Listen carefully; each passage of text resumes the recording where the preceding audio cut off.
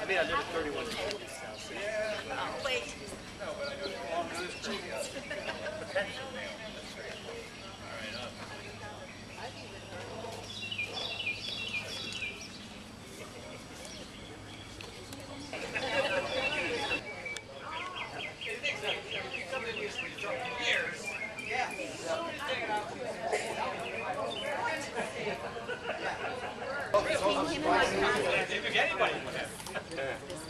Maybe that was the name of their operation.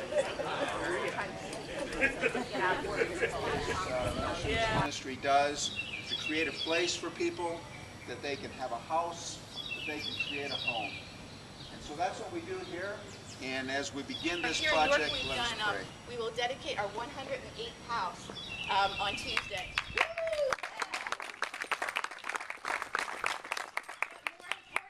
387 men, women, and children in York County living in Habitat homes. So, a remarkable ministry that's here in York. Throughout the United States, there's 1,600 affiliates, and throughout the world, there are 93 countries worldwide. And one of the most amazing statistics is every 22 minutes, a family somewhere in the world moves into a Habitat house. So while you're here today, several families will have realized their dreams. So know that you're part of not only a local ministry, but a worldwide ministry that we're really very proud of. What you see behind here is our Well, in March of 2012, Chip and Jim and I and a few others were sitting around the table trying to figure out what we could do creatively to fundraise for this project. And my previous life was as a youth development agent for the 4-H program, and one of the activities we had done with our young people was positive graffiti. And oftentimes when folks think about graffiti, it's not a positive frame of mind. But we thought, what a wonderful way to get young people under the ages of 18, like actually teenagers, 13 to 18, to be able to participate in a Habitat house. And because they're not allowed to help build yet because of, you know, the rules and things of safety. So we just decided to give this a whirl, and bless their hearts, Jim and Chip were my right-hand man, really, in getting this project underway. We had 3 different sites across the county. We had one in Warrington Township up in Rossville, one in York City at St. Paul's, and the other was at St. Luke's in New Bridgeville throughout last summer. And we had 23 young people from around the county, and actually a couple from Mechanicsburg that I think are here this morning, that also came. They all came and expressed their love, their hope, and the safety, all the things that they think of when they think of a home. And we also could not have done this without the skills of artists. And our artists are here this morning. So Ethan, do you want to come forward, and Benita?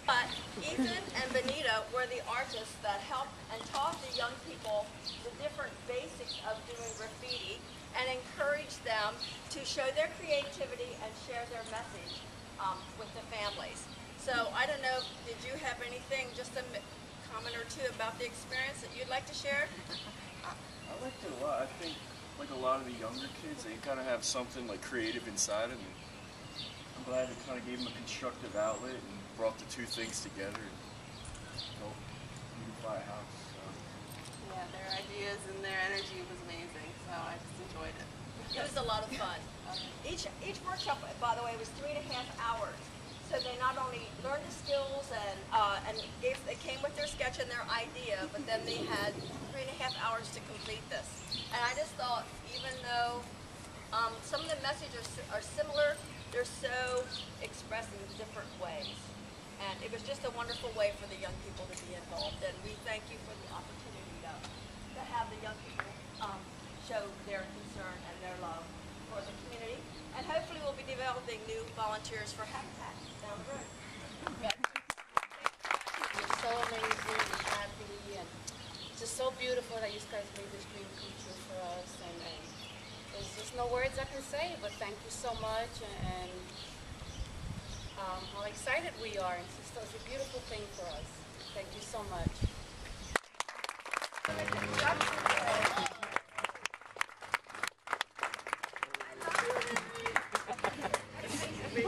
And his lovely bride, Eleanor.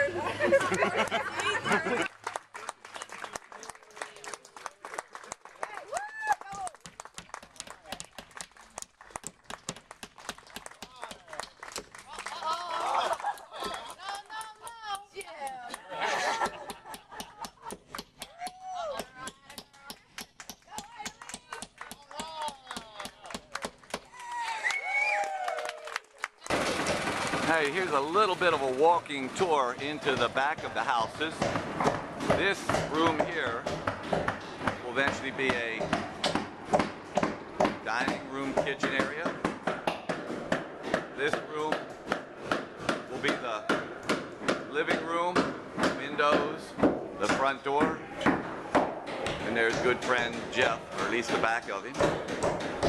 You can hear all the hammering that's been pretty well constant these couple days that we've been working here. This is Saturday, June 22nd. This is my little workshop where I've spent most of the days helping to lay out walls, cutting lumber. You can hear all the hammering in the background. It's been constant for, whoa, these many hours.